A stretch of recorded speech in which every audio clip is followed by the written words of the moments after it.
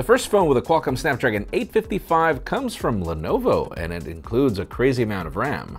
iOS 12.1.2 is now available, but apparently it doesn't fix Apple's problems with Qualcomm. And Samsung's Galaxy M line is close to being official, and they released the crazy battery along with it. I'm Jaime Rivera, and thank you. Finally, no Galaxy S10 punch hole in the screen protector leaks. This is Pocketnow Daily, sponsored by Swappa.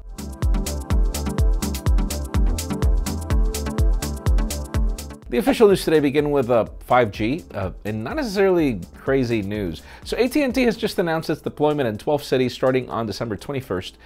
You can become part of the trial, but get this, like, for example, the Nighthawk 5G device, to provide the service for your home is $600, which you're getting for free, it seems, temporarily. And then each pack of like 15 gigabytes is $70.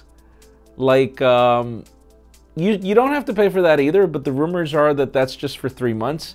But like, come on, man, like, what? That's crazy expensive. Now let's talk about HTC. Believe it or not, I thought the company was dead. It's not, but I don't know if I should say it might as well be or what. It just launched one phone that doesn't surprise anybody. It's the Desire 12S, which is actually lesser spec than the 12, and the 12 wasn't even that great. The specs are not necessarily fantastic.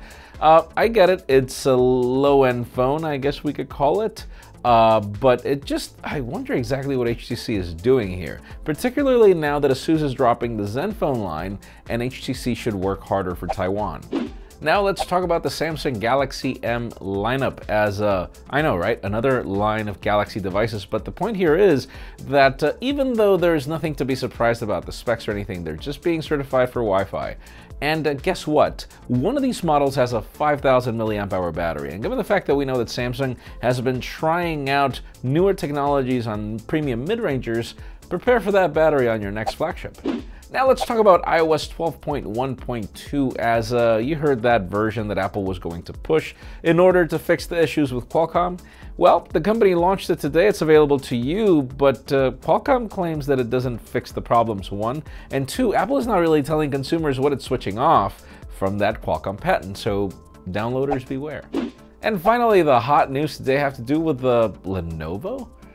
And I hear the crickets, but no, I know, we've never covered Lenovo as hot news, but listen to this one. They've just launched what they call the first ever Qualcomm Snapdragon 855 smartphone, which will launch officially in January. We're talking about dual cameras at the back, a sleek carbon fiber-like design, slider mechanism for the selfie camera, pretty much no bezels.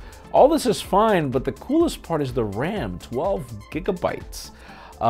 So yeah, this is coming from Lenovo. Let us know in the comments, I mean, what do you think? Because my top of mind of Lenovo has never been great after how they've treated Motorola.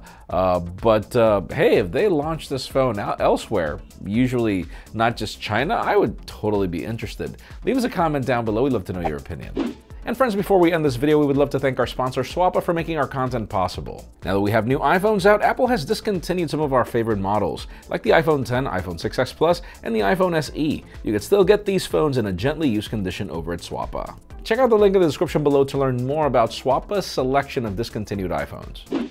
Friends, again, if you want to get the news earlier, follow us on Pocketnow.com and subscribe to both our channels, English and Spanish, for more videos like this one. You can follow me on Twitter, Jaime_Rivera, on Instagram at Jaime Rivera. Please give this video a thumbs up if you like what you saw. I'm Jaime Rivera. Thanks so much for watching. We'll see you tomorrow.